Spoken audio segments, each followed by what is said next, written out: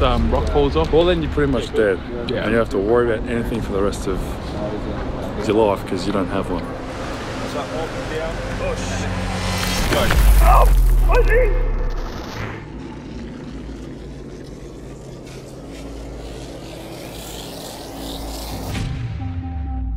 I was born in central Victoria, on a little farm. It wasn't until I was 13, 14 that I would have first discovered kind of bodybuilding. I had a friend, he had this idea of making a motivational YouTube video. That blew up, so I just went with everything. Not so much of a daredevil, just trying to keep up with my older brothers. Doing dares, I guess, a little bit, yeah.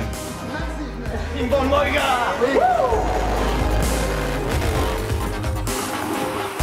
I got approached by Steve Jones, he's a producer, so they asked me to play young Arnold. And then, yeah. If that little carabiner broke or wasn't strong enough, then I would have fallen 100 foot down to the rocks in the ocean below. That was the most excruciating, traumatic experience I've experienced. That fall, the break, everything, just the worst.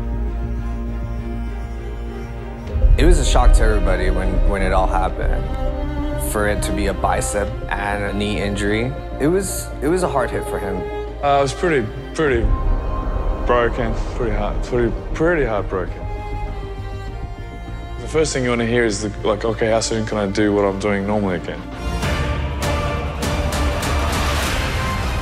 There's no simple answer to that. No doctor, no person, no one can tell you, oh, you'll be healed in 6 months, 9 months, 12 months. And you don't know what to expect. This year was the most challenging, the most difficult.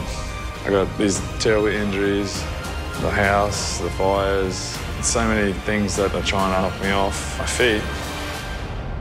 It's either going to make you or break you.